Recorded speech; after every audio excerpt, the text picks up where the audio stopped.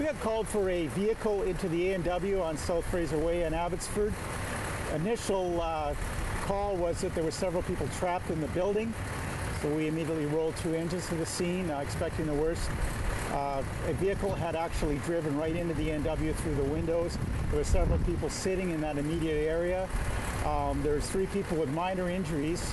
Fortunately, none of them were hurt seriously.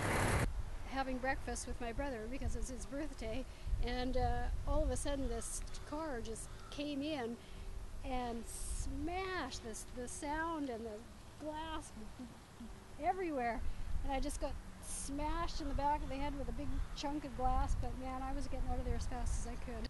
He says he jumped the curve, came over to the Good Life Fitness, and aimed straight for the A&W. And he aimed straight for the front doors, and he went in there, and the guy was in disbelief. Stepping out onto the sidewalk, and I saw the vehicle behind me roar by me at an unbelievably high rate of speed.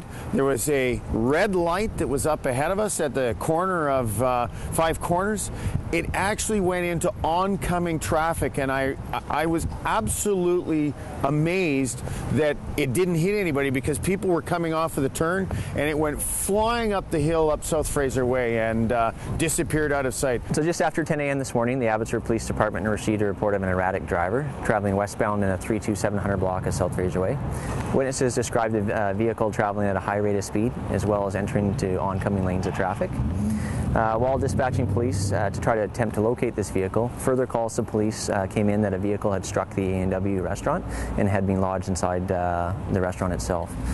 Police arrived on scene and located a 31-year-old male driver suffering from signs of intoxication. This male has since been detained for impaired investigation, which is ongoing at this time. Investigation will look at drug and alcohol-related impairment.